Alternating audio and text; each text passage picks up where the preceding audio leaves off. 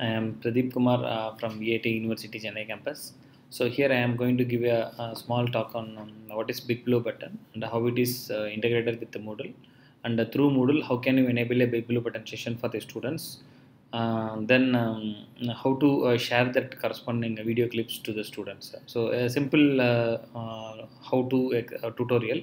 So I am just going to explain you with the step-by-step method for creating a session on Big Blue Button. Thank you. Hi friends, this is a front page of Moodle screen. So if you see Moodle deployed on a cloud, or a Moodle deployed on a local private server, or any public cloud where you have moodlecloud.com where they host Moodle, the username password screen will be the same like this. So nominally in some universities they would have given in a different look and feel, but once you have the username and password for you, so you can log in with the username and password. Actually, this Moodle deployment belonging to VIT University Chennai campus, and so I am maintaining this software in the campus, and it has been integrated with the Big Blue Button, a virtual classroom software, wherein the students and the faculty members can be elsewhere and they can have a classroom session with the help of the technological tool. So since I have handled this subject a couple of semesters back, so what I do is I go inside this subject, inside this course, and this is the Moodle course page. So you'll be having the dashboard and the course administration if you want to do something on the course administration, and these are the list of courses, list of information or materials provided by various faculty members. So this subject has been handled by more than 5 faculty members. I am one among them. So now what I am going to do is I am just going to create a virtual classroom session wherein the students can able to participate along with the faculty outside the class hours, or sometimes inside the class hours or inside the classrooms, laboratories. So wherever we can plan for a Big Blue Button session. So now I make this turn editing on to make this page editable, and once I make this on, so you can see there are some add an activity or resource. So according to the dates you can click an activity. So since the date is already over, so since it's only for a recording session, what I do is I just create an activity here. So we have activities mean that we are giving to the students, and the student in turn they have to submit the activity. Resources mean we want to share something to the students so that the students will get benefited or get the help from the faculty member. So we can see Big Blue Button BN, there is an option here, and at the end we have recordings BN.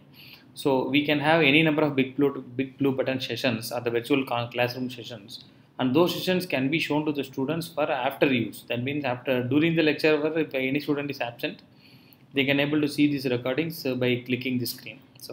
So now what we do is first I will create a Big Blue Button session, add.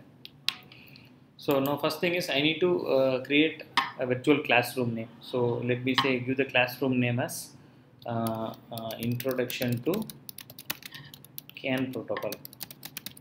So let me give a simple topic introduction CAN protocol, and there is a button called as send notification. So if you send a notification, all the students enrolled in this course will be getting a email stating that a session is going to happen on the topic Introduction to CAN protocol. So please ensure that this box is being selected only when you have the complete information about your session.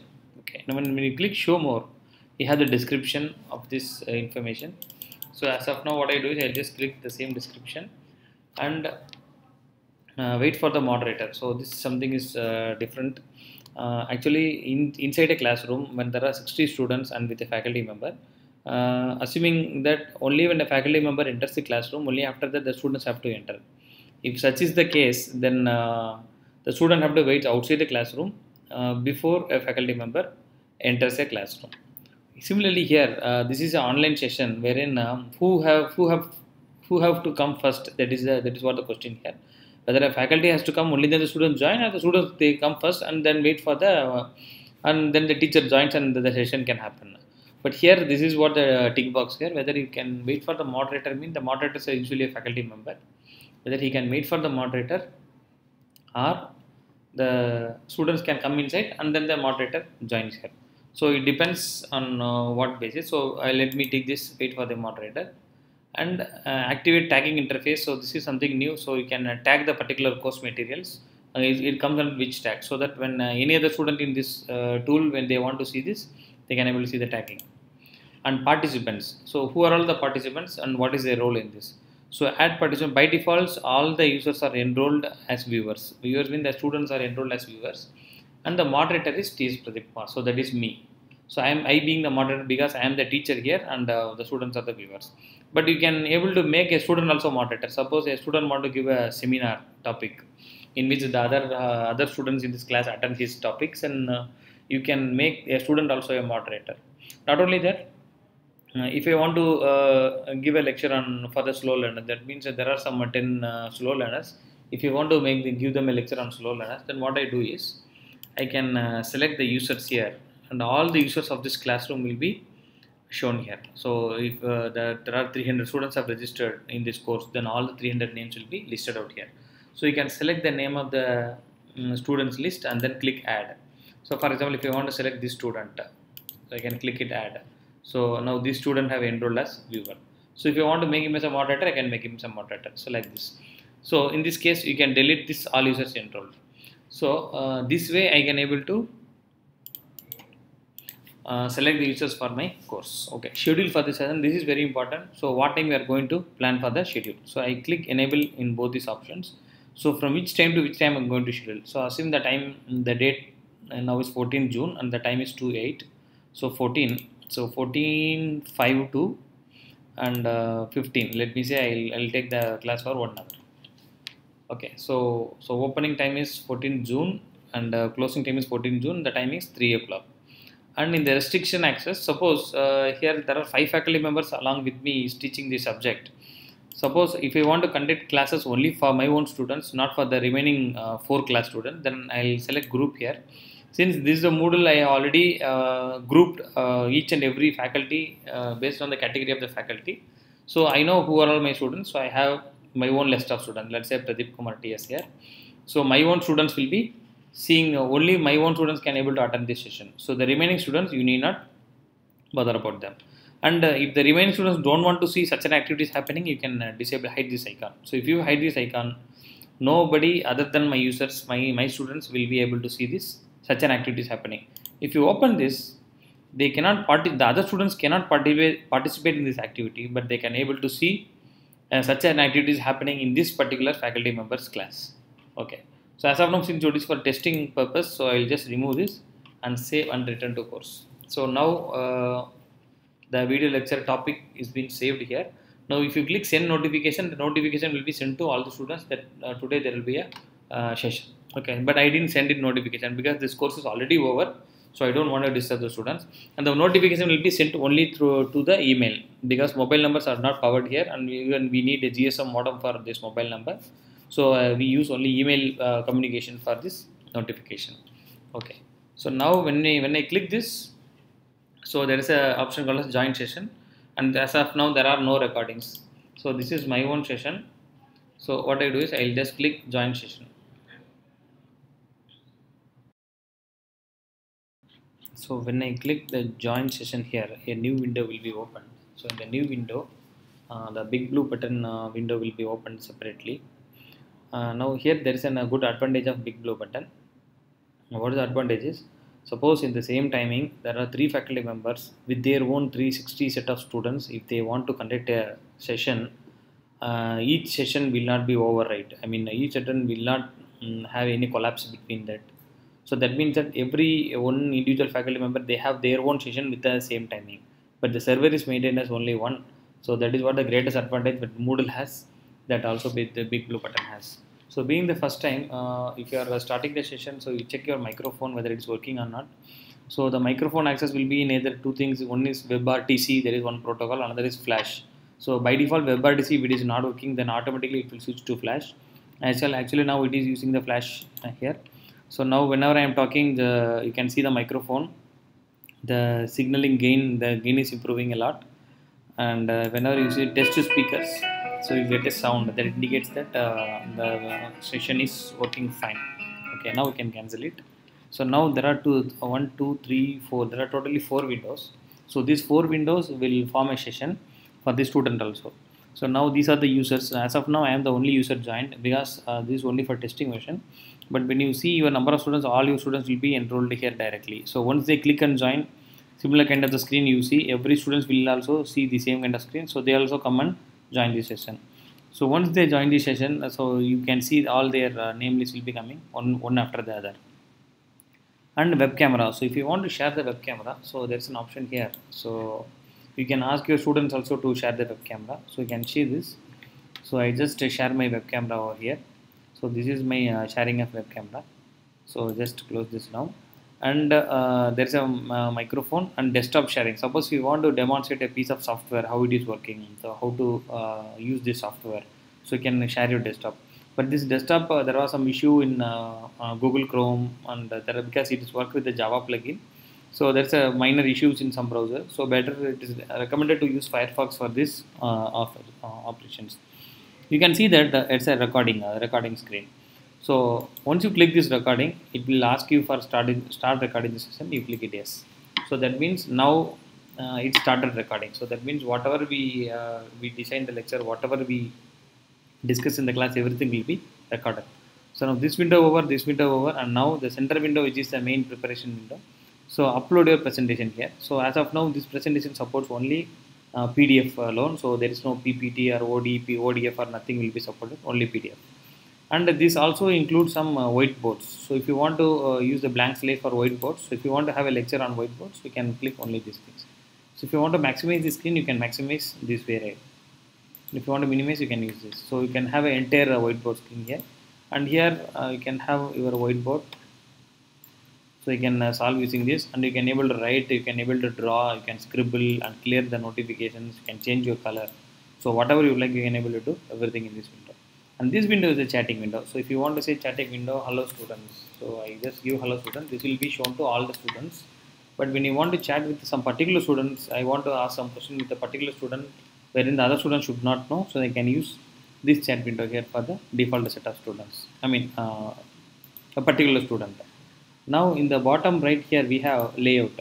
So during a presentation, so we have our own presentation like this, but I want to have a lecture presentation. That means only the lecture will be given main focus, whereas the other parts, like a web camera, chatting window, I don't want to make the students to see other things. So if you want to make this, so click lecture and then apply current layout to all viewers. You can see this in the bottom right. So click this so that all the students will be getting this kind of screen. So they cannot see other web camera or whatever, they cannot able to see. So that means you can lock the view for the students. Suppose if you want to see lecture assistant, this is what lecture assistant. So the presentation will be small, but the chatting and the other window will be huge. And if you want to see presentation meeting, so only presentation will be given a main focus. Web camera meeting, so even you can have a web camera meeting also. So if you share the web camera, so you can able to see the web camera here now. Again I will share it again.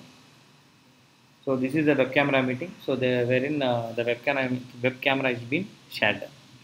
Okay, so now the final thing, one video chat. So if you want to have only video chat will be available. So you can able to conduct interviews, offline interviews, online interviews, all these things you can able to conduct through this window. And finally, if you want default layout, like we seen in the first layout, so you can have this default layout. Okay, so now I just come to the front screen here. Now I can upload my PDF file here. So click this, select file. So I can upload only PDF over here. I'll select some PDF file.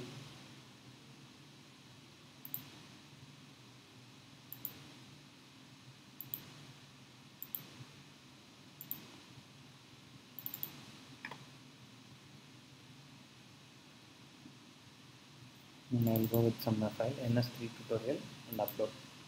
So once the file is uploaded, you will get a page will be here. So totally there are 127. It's not a slide actually, it is a Word file. So I have the complete Word file over here. So this is the complete Word file. So I can just go between pages. So I can go between the various number of pages. So let's say if I want to, let's say that's a diagram here over here anywhere. Suppose I want to scribble in between, so I want to showcase something just to be scribbled. So for example, I can zoom it also. So I can zoom in. So let's say if I want to show my students that these areas are very important, and these areas this is not so important. So if I want to show, I can able to scribble within my document also. So this way I can able to show my students, show my listeners that I can able to scribble. So in all these slides, this will be reflected over here. So this is how I can able to record my session. So if you want to log out, you can log out here, or you can able to click the end session also here. And now so far we are recording, so we have don't forget to stop the recording. So let me complete my layout here. Let me complete my session over here. So stop. So I just wanted to stop the recording. So now the recording is stopped. So Big Blue Button is been hosted in a separate server, and Moodle is hosted in a separate server. So Big Blue Button will take some time to process the entire video. So if you take 1 hour of video, at least the next half an hour it will take to process the video, and the video will be shared with the students. So the sharing the video also, faculty has to initiate a session. So let me do that. So what can I do is now end the session. The session is ended over here, and I just come back here to this course and click another activity or resource and go to the resource now. So this is a one-time activity for a course. So click this add and all Pradeep's recordings. So what I do is I just created my own recordings here. So this is the name of the file. Again, restrict access. So if you want to share this file only to your own students, you can have the restriction, and save this. So now when you click this, it will show you all the recordings. So you can able to see I have already recorded two more data. I mean the duration is 2 minutes the first time I recorded, and this presentation. So maybe I'll show you for a sample. So what kind of presentation I have recorded.